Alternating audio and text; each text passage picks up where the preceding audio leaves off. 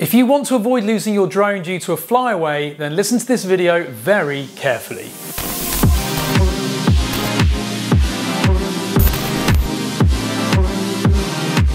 Hi, I'm Ash from DroningON, and when we talk about a flyaway, what we're referring to is the drone losing its lock position with either the ground or with its compass and GPS positioning system. In the event of losing such a lock, the drone will start to drift with the wind. We call that a flyaway because essentially the drone will not hold its position by itself, and unless you give manual input on the transmitter, the drone will literally fly away until it hits something or runs out of battery. It will generally maintain its altitude because of its internal barometer, but it won't maintain its position, and therefore you have to take immediate manual control to make sure that you try and bring the drone back to you. You'll also hear this referred to as ATTI mode, and that's why it's really good to buy yourself a non-GPS drone such as the Eachine E58, because that drone doesn't have a GPS, it doesn't have any positioning at all, and therefore flying a drone like that will enhance your skills to fly in ATTI mode, so that if you do ever suffer a loss of sensing and position hold, it means you do have the skills to actually bring your drone back home. In my many years of flying DJI drones, I've only experienced one ATTI mode flyaway. Fortunately, I've been flying radar controlled planes and helicopters since I was 12 years old, and so I was able to take control of the drone and fly it back without any of the sensors actually functioning. But I guarantee that the majority of consumers out there with GPS drones do not have that skill set. Therefore, it's critical that you buy a non-position hold drone to practice with. There is a common misconception around the compass within a drone. This is a crucial little bit of tech. As you're probably all very familiar, compasses generally consist of different axes. So you have north, south, east, and west.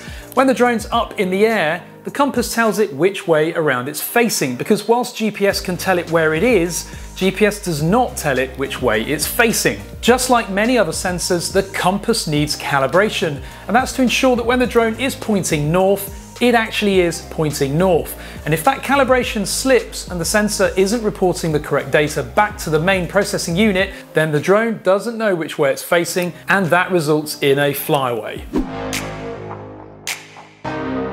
Drones such as the Mavic 2 have dual compasses, and during flight the Mavic 2 is constantly comparing the value between those two to make sure that if any errors detected, it has a fallback. However, some drones in the DJI range only have a single compass, including the Mavic Air 2, and that means if things go wrong, you're going to end up getting a flyaway. Now, if you're close enough to the ground, then the drone's VPS system, which stands for Visual Positioning System, will make sure that it still holds its position even if the compass fails. However, that can also go wrong, and if you are above a certain altitude and the VPS can't track the ground carefully, then you'll still end up with a flyaway.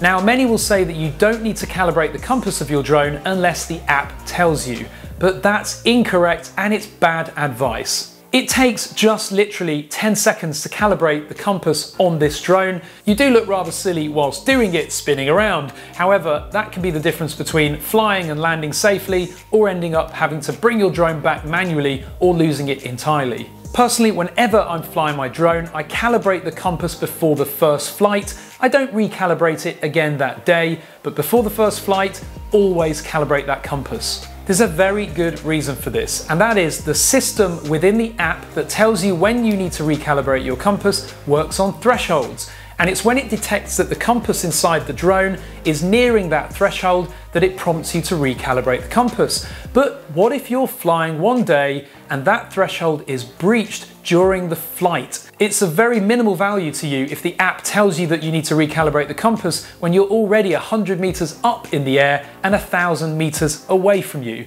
Because if you're that far away, you're going to have very little chance of being able to bring the drone back safely if the compass fails entirely. However, if you calibrate the compass first thing before your first flight of that day, at least you know that those thresholds are a long way away and you've effectively got a really fully functioning compass. It also helps if you ever do lose your drone and it's still under warranty or guarantee, because if you can prove that you calibrated the compass before the flight, at least there can be no accusation that you weren't looking after your drone and following the routine maintenance. Hopefully this guide has been useful. I don't want to see any of my subscribers losing a drone, so please do comment below if you found this useful. Give this video a thumbs up. or a thumbs down if your face needs calibrating. And of course, hit that subscribe button to make sure you don't miss future tutorials like this. Thank you very much for watching.